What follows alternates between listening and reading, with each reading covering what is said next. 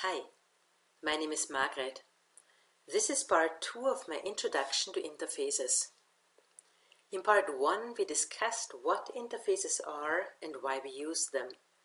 Now we are going to look at 3 ways to use interfaces in our code. We can declare interfaces, implement existing interfaces, and we can use interfaces as types. Let's start by having a closer look on how to declare interfaces. Java interfaces are reference types, but they're different from classes.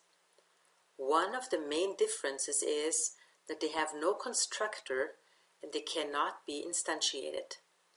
That is something that they have in common with abstract classes. Indeed, interfaces are implicitly abstract, but we don't use the abstract keyword. Let's look at interface members. Since the early days of Java, interfaces could include constants, abstract methods, and nested types. Later, the number of possible interface members expanded. Now, we can not only include abstract methods, but also default methods, static methods, and even private methods.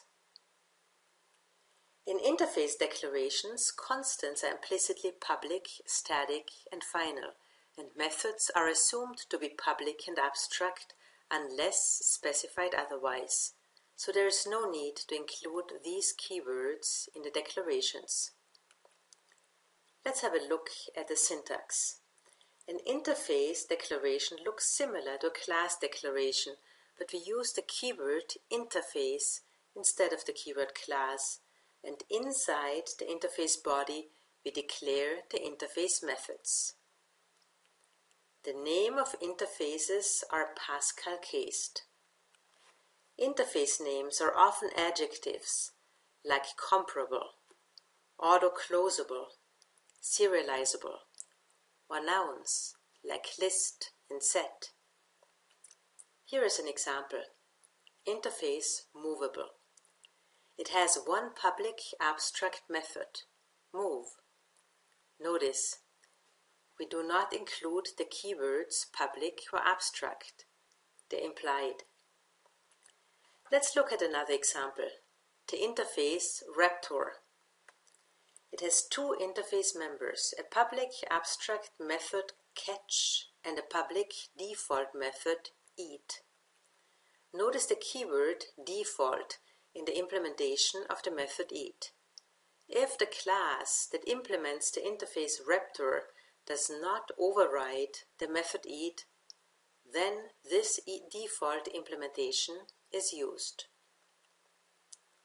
Sometimes we need an interface that includes all the members of an existing interface and more. We can do that by extending an existing interface. In our example, interface 2 includes all members of interface 1 plus the additional interface members that are declared in the interface body. Notice the keyword extends. This is the same keyword that we use for class inheritance. In this context, it defines and is a relationship between 2 interfaces where interface 2 is a interface 1. Here is an example from the Java API. Interface list extends the interface collection. Because interface list includes all the members of interface collection, all the collection requirements are met, and interface list is a collection. Consequently, lists can be used whenever a collection is required, in addition to situations when a list is required. An interface can also extend multiple interfaces. We use a comma to separate the interface names. In this example, interface C includes all the members of interface A and all the members of interface B. That means interface C has an is-a relationship to both interface A and interface B. Now, that we had a closer look at declaring interfaces, let's find out how to implement existing interfaces. When a class implements an interface, it establishes an is-a relationship. In this case, it is an is-a relationship between a class and an interface. Notice the dashed arrow shaft in the UML class diagram. It indicates the implementation of an interface. The shaft starts at the class and the arrowhead has a shape of a hollowed triangle and points to the interface. In this example, the UML class diagram describes that myList is a list. Let's look at another example. This time, we'll start with a simple class called disk. It has one field, the radius, a constructor, and a getter. Let's assume we have an array of 5 disks as shown in this image, and a task to sort the array. The Java class library provides a method that sorts array. It is the method sort from class arrays. It requires as an argument an array of objects, which seems fine since disk is an object. However, when we open the detailed description of the method, we see that all elements in the array must implement the comparable interface. Since we want to use the existing method sort, we are going to implement the interface comparable for class disk. However, before we can do that, we need to know more about the interface comparable. We need to know which interface members are declared and whether there are special requirements specified. I'll show you how to find out. Let's take a moment to look up the interface comparable in the Java API. Here it is.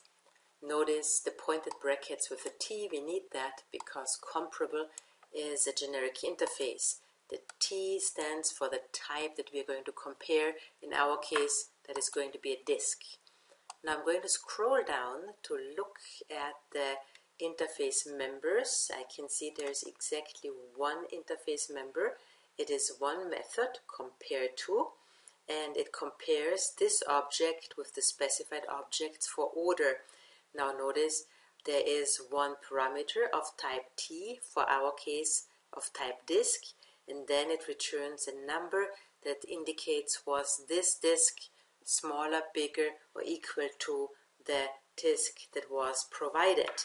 Now the question might come up, which number are we supposed to return anyhow? We can find out by clicking on the name. When I click on the name here, it opens up the detailed view. And here it tells me that compare2 returns a negative integer, 0, or a positive integer, as this object is less than, equal, or greater than the specified object. This was all the information we needed for now. Here is the updated version of class disk. Right up front in the interface header, we use the keyword implements followed by the interface name. In our case, the interface name is comparable, and then we add the type disk in pointed brackets because it is a generic interface. In addition, we also need to provide an implementation for the interface method compare2. We are lucky because there is a method compare from class double that provides exactly the functionality we need. Because of that, we can just call the method compare and return the result. Notice the annotation override. When we implement the interface method, we override the abstract method that was declared in the interface. It is a good practice to use the @override annotation because it allows the compiler to catch mistakes in the method signature and it makes the code more clear. The corresponding UML class diagram looks like this. We could also add details about the class and interface members, but for our purpose that is not needed.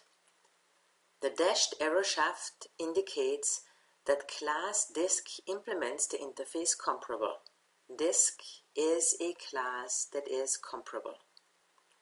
To sum it up, when we implement an interface, we use the keyword implements followed by the interface name, and we override all abstract methods. One class can implement multiple interfaces. We could have, for example, a bike that implements movable and comparable. The interface names are separated by commas. Classes can derive from a superclass and implement interfaces.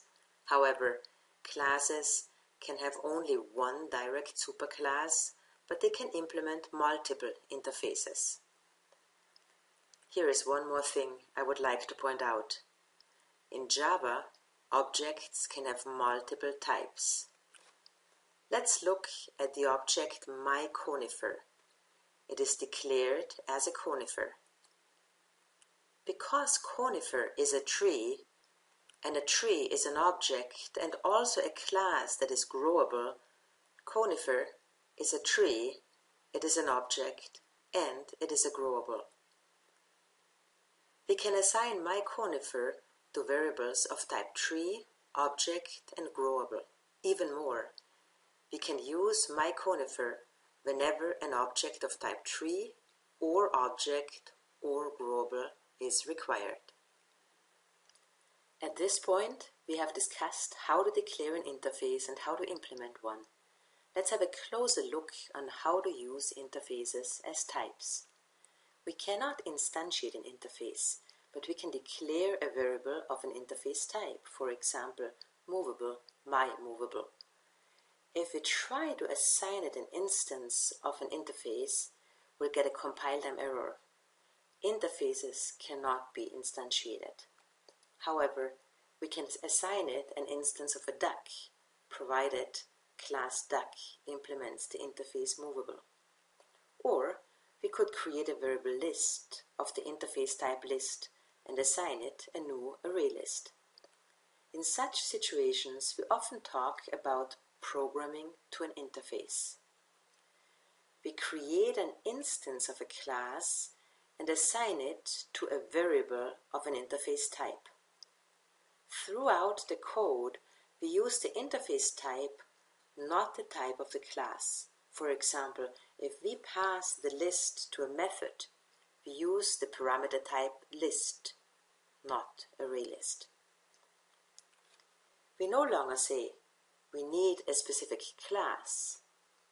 Instead, we say we can work with any class as long as it can do or access certain things. Why should we program to an interface? It makes the code more flexible, less brittle, easier to maintain. Let's say we have a variable list that was assigned an array list. However, someone wrote a new list implementation that can perform certain list operations exceptionally fast, and we want to benefit from this performance gain.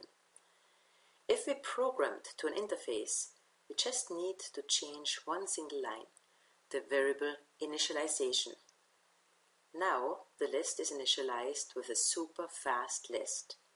Since we use the interface type list throughout the code and not the class-specific type like ArrayList, no further changes are needed. One last thing to point out.